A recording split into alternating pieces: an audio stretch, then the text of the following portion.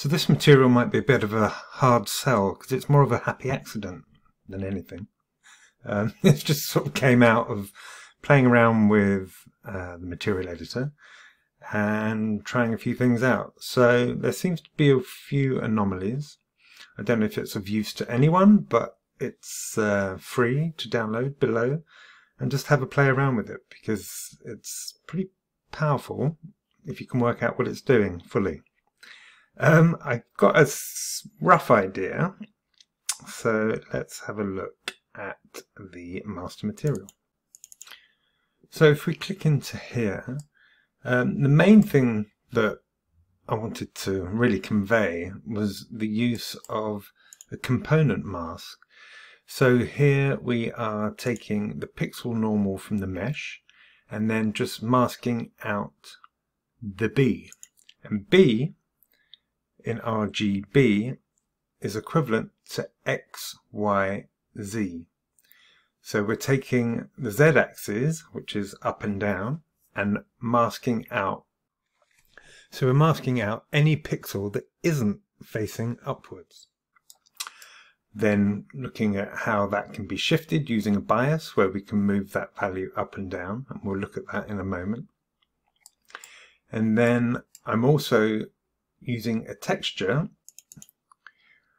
which can be kind of procedurally created clouds from Photoshop. That's just one I've brought in. And then playing around with different levels of contrast and all those exposed parameters in the material instance, we're then in a position where we can move that graduation up and down. Now I've called it a dusting material because that's kind of what it looks like, but it can do quite a lot more. So you can really play around and shred with the numbers. I don't know, maybe create a whole series of planets and with different textures and materials and colors.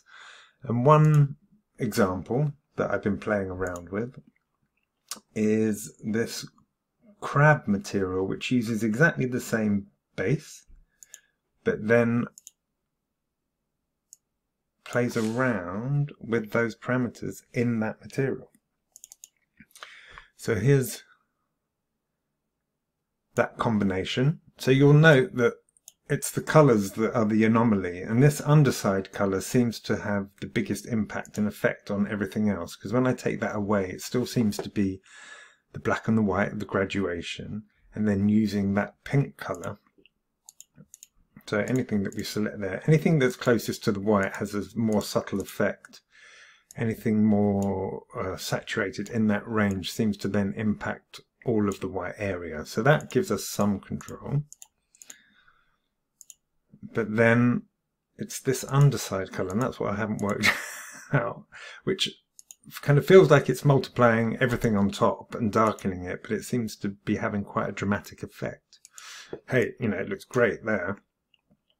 Obviously the roughness doesn't need to be that, it can be 1 or 0 in terms of our roughness control, but maybe that roughness was a little bit harsh for our crab. Let me pull that out so we can just have a look in relation to our crab.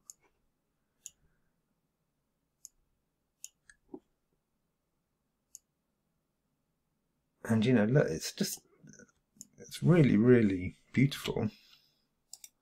I like it very much. One thing to bear in mind is because we are masking out from the Z in world space, that then isn't baked onto the mesh. So if we rotate, you'll note on the claws there, as we're rotating, the black is staying on the upper side. So if I turn the whole thing upside down, the bottom becomes black, but you'll see as I'm rotating, it becomes orange in the top. If I come around here. So as I rotate, the top turn orange. So I don't know if it's useful. I like it.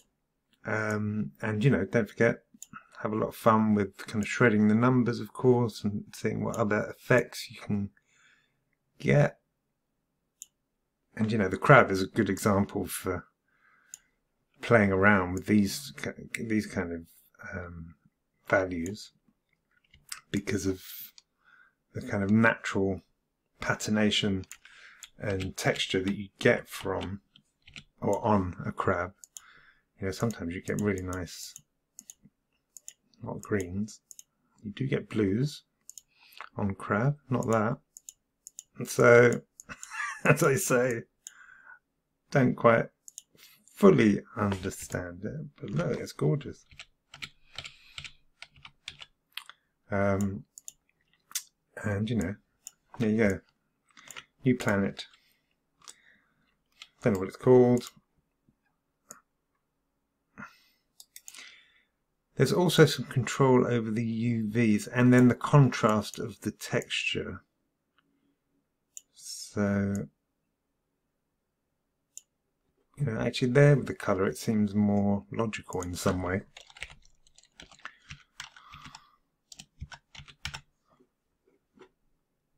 But it seems that when I change that underside colour, it definitely affects everything. One other thing I've noticed is this grad colour, it seems to shift if I'm going between positive and negative. You can see just below the centre line it's gone yellow. And then when I shift it all the way through the values, it then goes to blue, which I think means it's taking the colour attributed to whether it's positive or negative in the z-axis. So yeah, anyway, have a play.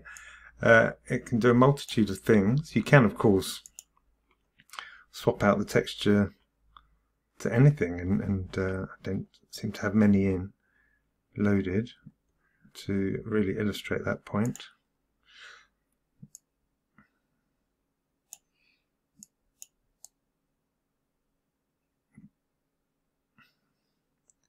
Who knows?